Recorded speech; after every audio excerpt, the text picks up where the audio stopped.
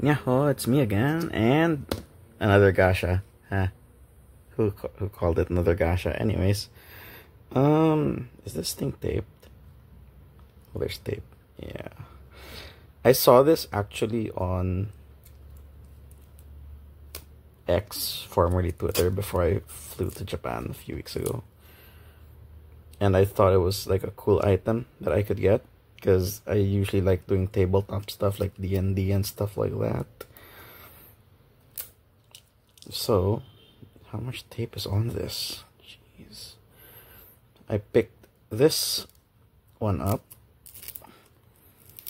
for that matter. Wait, let me throw the tape so that there's no sticky fingers. Okay. There was still another piece of tape. Great. Okay. There's the ball. And wait. Oh, you just squeeze it. Okay. Is this the set that it came from? This is the set, right? Okay. It's actually cool. It's like dragon spirits. Look at that. That looks sick. Tiny dragon on finger. So I made it a point that most of my Gashapon from Japan would not be Bandai because there's a Bandai Gashapon locally.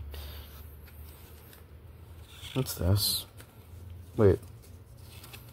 This? Oh shoot. I can't decipher that now.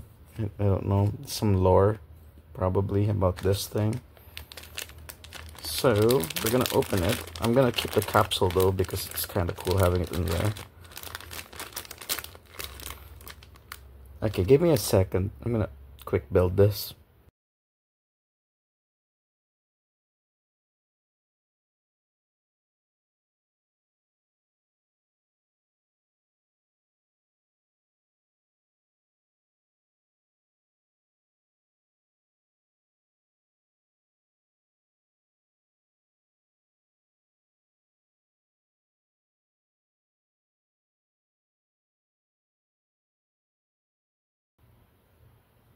Alright, there you go. That's kind of annoying, but there. Hey, that's sick.